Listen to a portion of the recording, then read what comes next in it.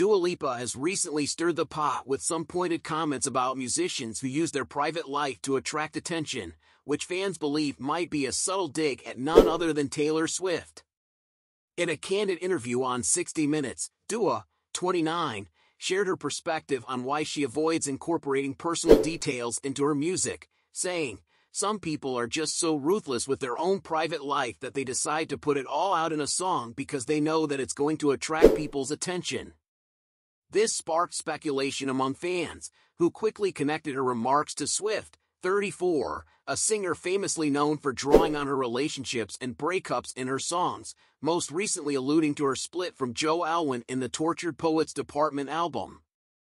Dua went on to clarify her stance, explaining, "For me, it was always important to make music that people really loved, not because I was putting someone on blast or not because I'm doing it for clickbait at someone else's expense."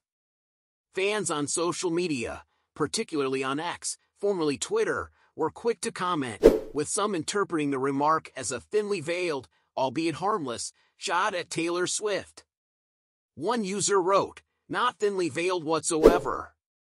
I'll be glad when Swift crashes and burns," while another noted, "Hasn't Dua Lipa always been about showing veiled disrespect towards Taylor Swift?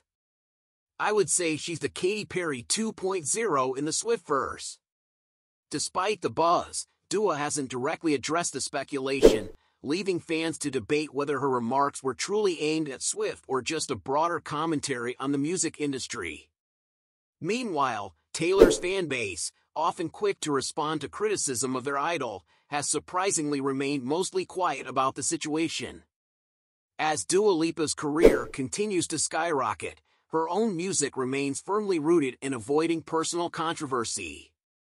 The British pop star is gearing up for her massive 2025 Radical Optimism World Tour, which will take her to over 40 cities across the globe, following her acclaimed headlining performance at Glastonbury Festival this past summer. After impressing the crowd and the critics alike, the BBC praised her Glastonbury show, noting, "Dua hit every mark with the precision of someone who had been preparing for this moment for years."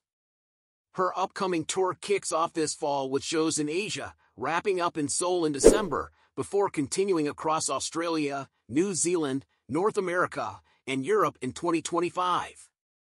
Fans eagerly snatched up tickets for her two sold-out Wembley Stadium shows in London, which are set for June 2025.